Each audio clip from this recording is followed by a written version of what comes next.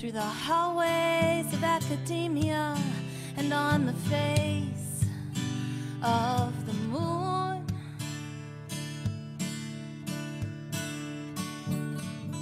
The footprints of conquest haven't left us any room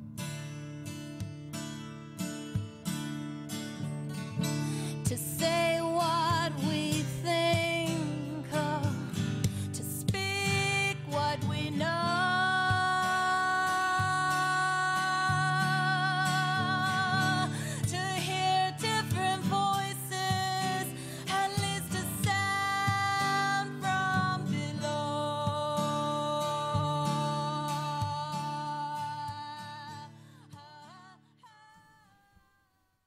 Greetings and welcome to the third edition of Women's Liberation Radio News. WLRN produces a monthly radio broadcast to break the sound barrier women are blocked by under the status quo rule of men. This blocking of women's discourse and ideas we see in all sectors of society, be they conservative, liberal, mainstream, progressive, or radical. The thread that runs through all of American politics and tie it all together is male dominance and entitlement in all spheres. My name is Shantae Hosey, and I sit on the board of directors of WIF, Women's Liberation Front. Today's program focuses on trans politics and youth culture. We will hear from Sarah Barr-Frost, a college student who was told by her professor she had to take her women's studies course at home and not attend lectures due to quote-unquote transphobia. At the end of the program, we will explore the terms and narratives used to describe both trans and feminist politics in an interview with Katina Hyman, IT analyst from San Diego, California. And hi, I'm Thistle Pedersen, based out of Madison, Wisconsin. I wanted to give a shout out of appreciation to Celine Michaels for the WLRN logo design that you can now see on the WLRN Facebook page, Twitter account, and also the WLRN website. Thank you, Celine. It's beautiful. We love it. We hope to make coffee mugs and t-shirts with your logo design in the future. And hi, I'm Tasha Rose, sitting in for Elizabeth McEwen this month. I have a master's in English literature from St. Catherine University, and I'm the director of Our Dancing Daughters, a teen girl mentoring program in St. Paul, Minnesota. I'm also the mother of 6 beautiful children and live a radical life in St. Paul in a family of 8. Here are today's headlines and news for July 7th, 2016. Deserves bodily privacy and deserves dignity, including trans people. Trans women are women. Trans women are women. Trans women are women. Trans women are women. So 100 trans women were murdered this year because of the hate that you promote. I don't know what 1,600 women were murdered last year. Where are your voices about the 1,600 women who were murdered last year? So what I was sexually abused, and my abuser liked to stand there and watch me in the shower and laugh. I was sexually assaulted too. Stop scapegoating trans women. 1 in 4 children are sexually abused or no dead people in their own family. Generally by men. Why is the chairman asking women by trans women to go?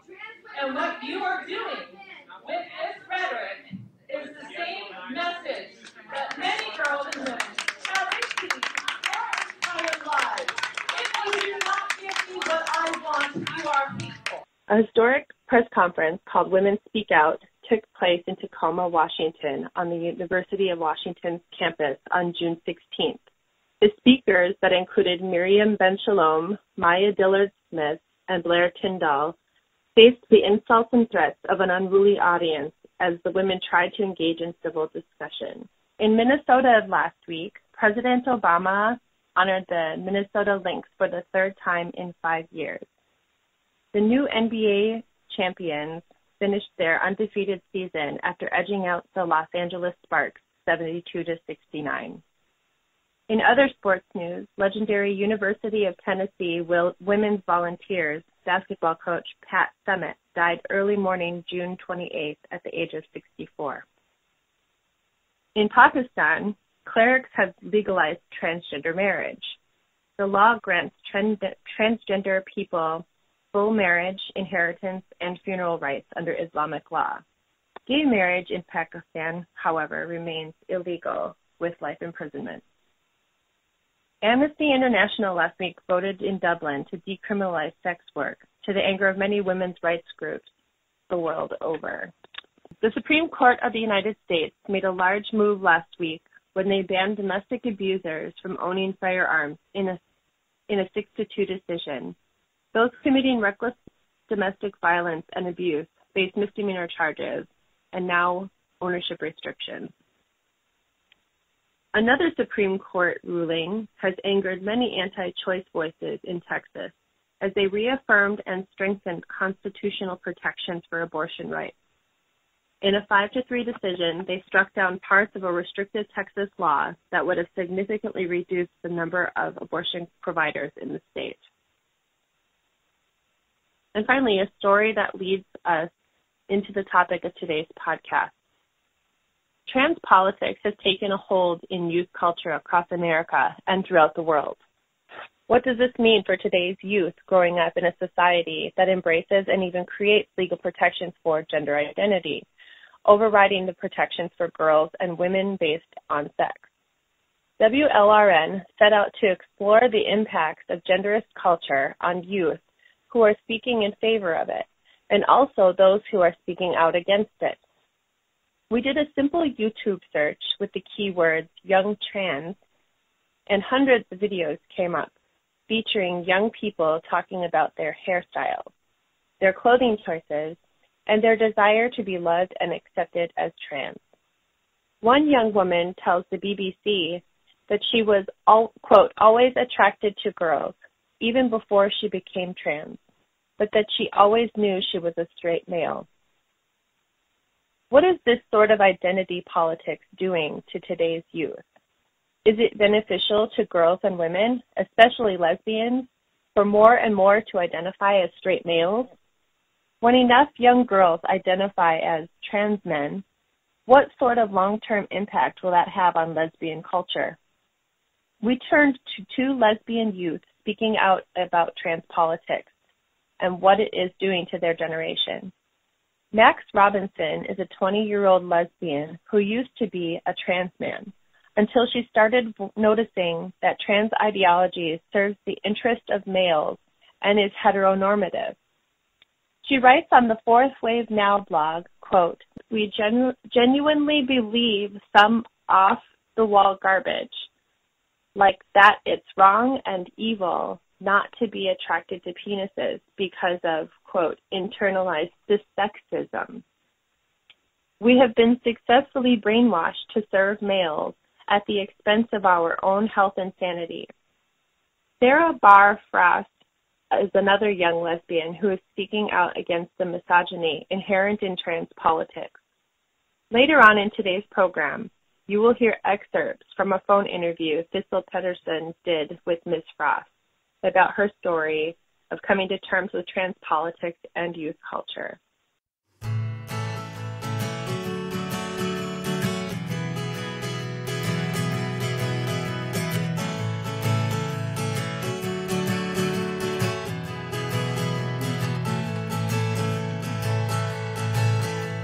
We're all just cells when you get down to the heart of it. If you break it down from the end right through the start of it, we're all just one big cluster. You best believe it, Buster. Yes, we're all just cells. Your penis is just cells, your brain is just cells too. So it doesn't really matter what you call yourself or do. So you can call yourself a lady, though you still got a dick. You know it's all just cells, so it can be your lady stick. And we're all just cells when you get down to the heart of it. You break it down from the end right through the start of it. We're all just one big cluster, you best believe it, Buster. Yes, we're all just cells. And if you've got two working legs and you'd rather they not work, they're just cells, just call them broken and deny that you're a jerk. Just tell them you'll rape and kill them if women disagree. Because there's a competition, you will be the best lady, because we're all just cells. When you get down to the heart of it, if you break it down from the end right through the start of it, we're all just one big cluster. You best believe it, Buster, yes, we're all just cells. So wave your penis proudly, call it positively female. You're a proper modern woman, you're a lady, not a she-male. Put your high-heeled shoes on, 'cause that's what ladies do. And tell your brother Brian he can be a lady too, because we're all just cells. When you get down to the heart of it, if you break it down from the end right through the start of it, we're all just one big cluster. You best believe it, Buster, yes, we're all just cells. And if you're feeling sad because your period won't come, just buy a super tampon and shove it up your bum. And if you need to change it or need to do a poo, don't forget to check which door takes you to the ladies' loo, because we're all just cells. When you get down to the heart of it, if you break it down from the end right through the start of it, we're all just one big cluster. You best believe it, Buster, yes, we're all just cells. I was born this way, it's biological, I've got a lady brain, you see, and so it's logical that I should be in charge of setting women free. And by women I don't mean women, I mean ladies just like me, because we're all just cells. When you get down to the heart of it, if you break it down from the end right through the start of it, we're all just one big cluster. You best believe it, Buster, yes, we're all just cells. And you can call yourself a sister and deny that you're a mister. Yes, it's all just cells. You know, it's really not surprising they're so good at minstrelizing, 'cause it's all just cells. Apparently, it's all just cells. And that was Allie B of AllieBmusic.com and her song Just Cells. We will now hear an excerpt from the interview Thistle Peterson did with Sarah Barr Frost, a college student who lives on the West Coast with her girlfriend and their cat, Rox. Sarah spent a lot of time during her first couple of years in college advocating for the admission of men to her women's college, Smith, on the grounds that they identified as women. Since hitting peak trans during her junior year, she has worked extensively on developing a healthy skepticism for political ideologies and on creating real sisterhood with actual women. She hopes to pursue a career in law, particularly focusing on sex discrimination. The excerpt begins with Sarah telling the story of how she was told by her professor that the only way she could stay in the women's study course she was enrolled in was to take it at home, quote unquote, and not be in the classroom with the students who felt unsafe in her presence. The trans women, quote unquote, students complained to the professor of feeling unsafe because Sarah raised her hand on the second day of class and made reference to how the uterus is a key importance to female experience. The full-length extended interview can be found on WLRN's website under the interview tab. Quickly, what happened to me was that I signed up for a class that was based around a book by Sylvia Federici called Caliban and the Witch, and it's a historical, critical Marxist look at the witch hunts of women in Europe. So we're going through this book, and I'm really liking the class. We get to about the second day, and someone points out that Federici does not include trans women in this analysis, and that Federici refers to the female body, and that Federici says that uteruses are female organs. And they're very upset about this. And I raise my hand and say, because we're all going through our paper topics, so this person is going to be writing about how awful the book is and how exclusive it is. And I raised my hand and I said, well, maybe I can write about why the uterus is important to female experience. And so I get an email that day from my professor saying the subject is a spot of drama. So that kind of tells you where her, that it's all about people's feelings and not necessarily about a classroom learning environment.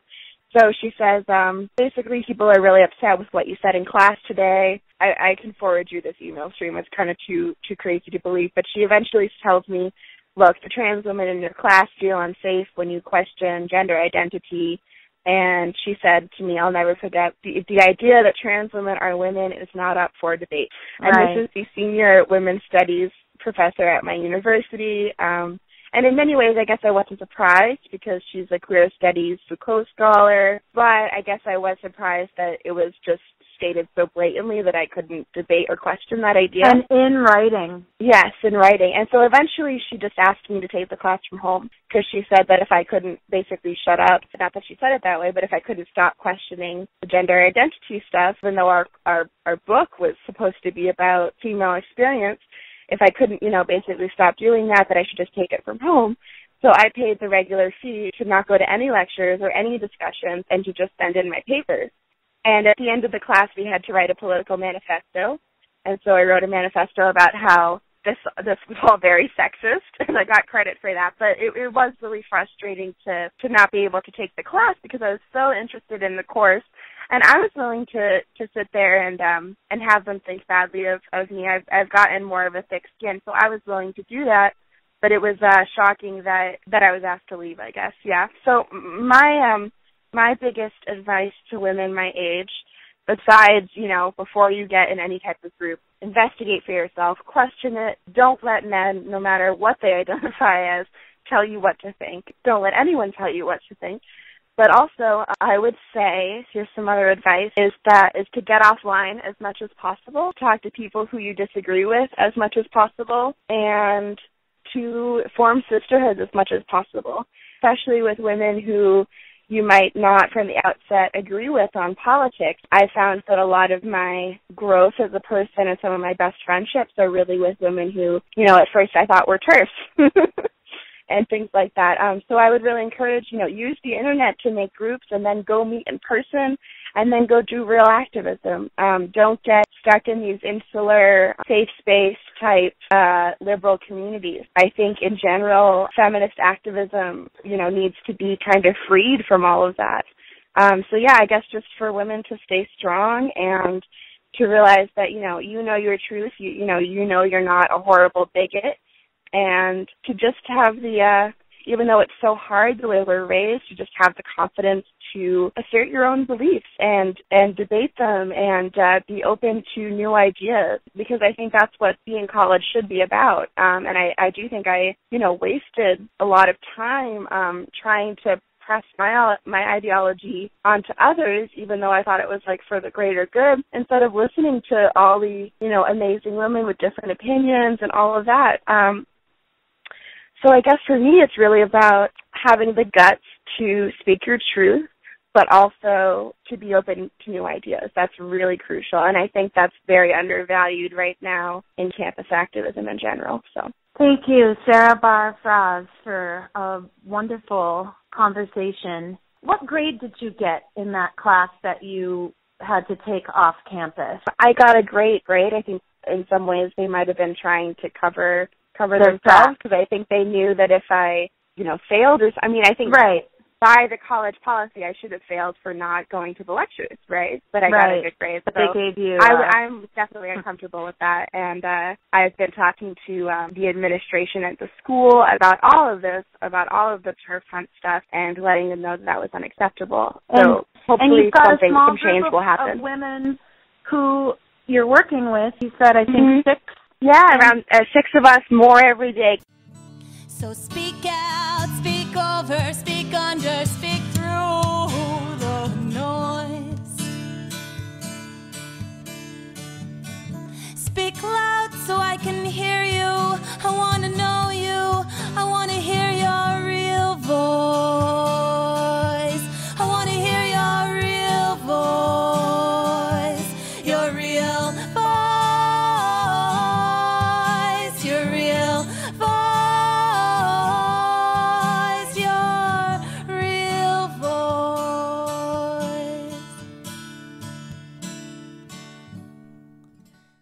To conclude today's program focused on trans politics and youth in our society, we have WLRN's Shantae Holsey interviewing Katina Hyman, Boston University graduate and IT analyst living and working in San Diego, California. Katina is African-American lesbian and the mother of a teenage son facing the shifts and struggles in our society regarding gender ideology. Shantae began the interview by asking her to tell WLRN listeners why she would like to speak about trans politics and youth. I was born and raised in Philly. Just to tell you a little bit about myself, I moved out to California in the mid-'90s after joining the military. I met the love of my life out here. I got married and went on to pursue my BA in Black Studies and my MA in IT. I wanted to speak about trans politics related to transitioning of kids because it's really heavily in the media today. And I think these kids are being affected by what they're seeing, a lot of the messaging that's going out there. I also wanted to try to give a little human perspective about how these issues affect women like me. I mean, I've seen data suggesting that a lion's share of kids who express gender confusion in their younger years don't continue to have these feelings past adolescence. Plus, a lot of kids that don't persist in their gender dysphoria later come to realize that they're in fact homosexual or bisexual. The problem I have is that instead of encouraging questioning kids to take a more conservative wait-and-see approach, kids and their parents are being told by trans advocates, doctors, and even politicians that they have to identify with a gender role as soon as possible, or else there could be harm. And thinking back to myself growing up in the 80s and 90s, I guess you could have considered me your typical tomboy.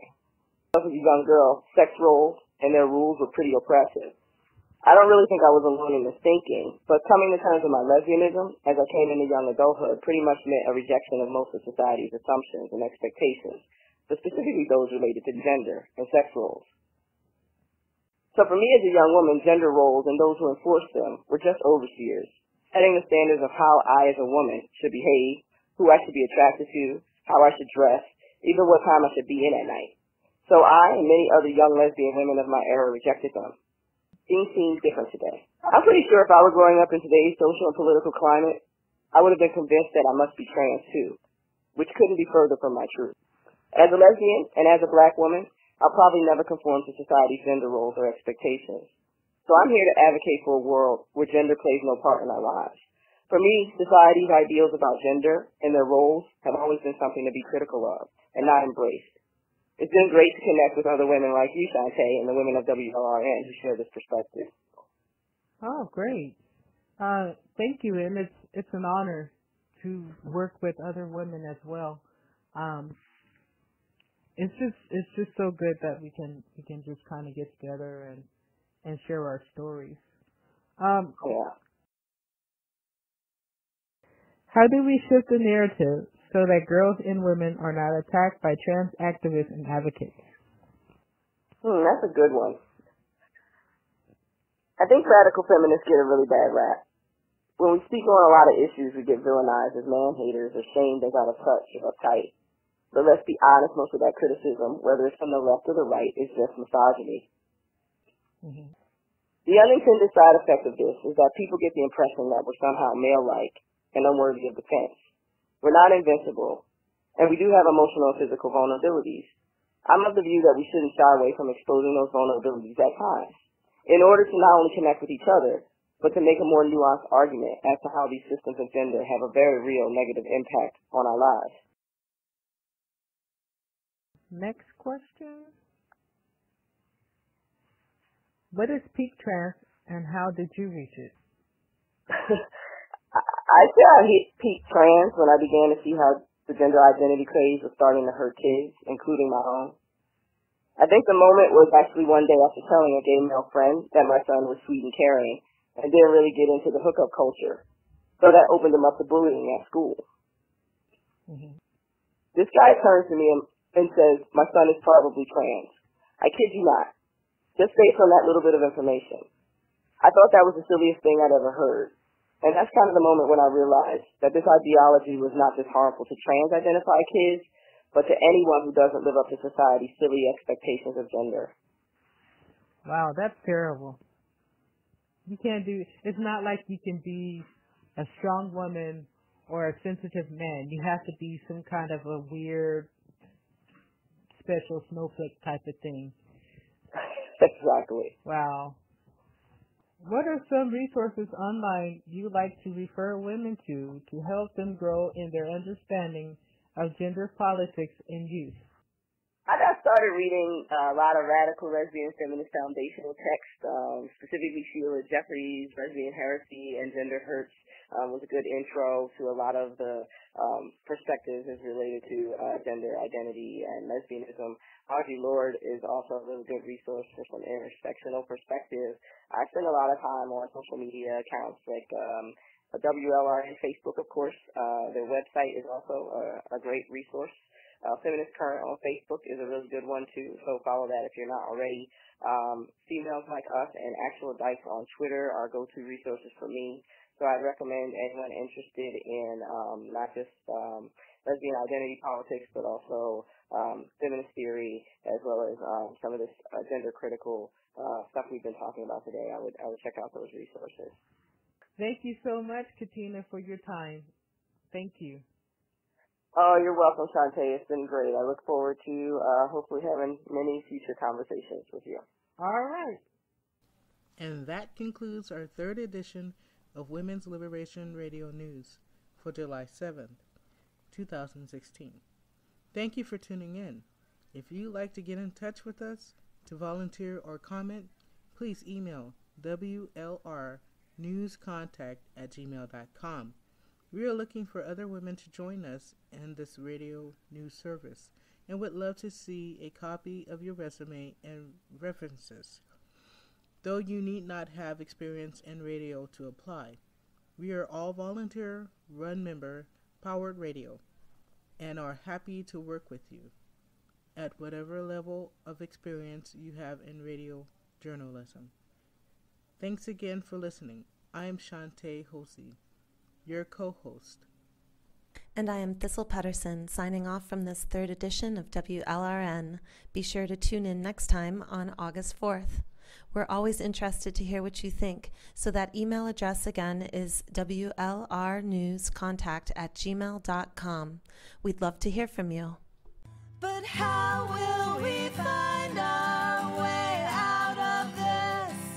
What is the antidote for the patriarchal kiss? How will we find what needs to be shown? And then after that,